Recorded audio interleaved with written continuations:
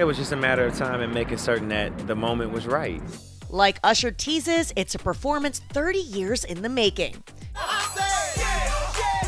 This singer just dropped the first trailer for his Apple Music Super Bowl halftime show, where fans come together to celebrate all things Usher. The song of choice, his hit 2004 song, Yeah.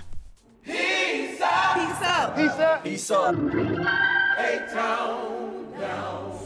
Oh, and they rewind it back, featuring footage of Usher from over the years with fans dancing and singing to the track, including his famous friends Balvin, LeBron James, and BTS's Jungkook, who all make brief cameos.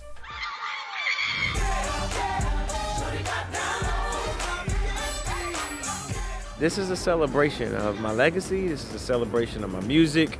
This is a celebration of my passion. You know, we're really 30 years ago. Yeah, 30 years ago, that journey started, and now it's landed me at this point in my life at the Super Bowl.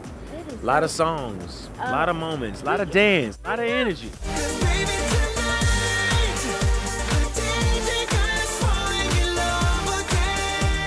Usher will take the world's biggest stage February 11th in Las Vegas.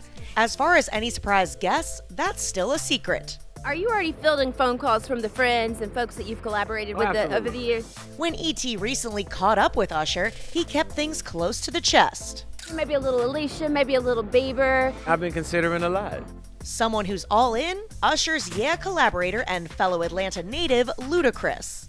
Take that, rewind it back. Usher got the voice to make your booty go. If he makes that call, of course. Like, I'm not gonna say no to that. That's a great opportunity, and that's my friend. We've been friends for a long time. So yeah, if he makes that call, then of course. Jay-Z's company Rock Nation is producing the halftime show. The rapper told E.T. why Usher deserves this milestone moment.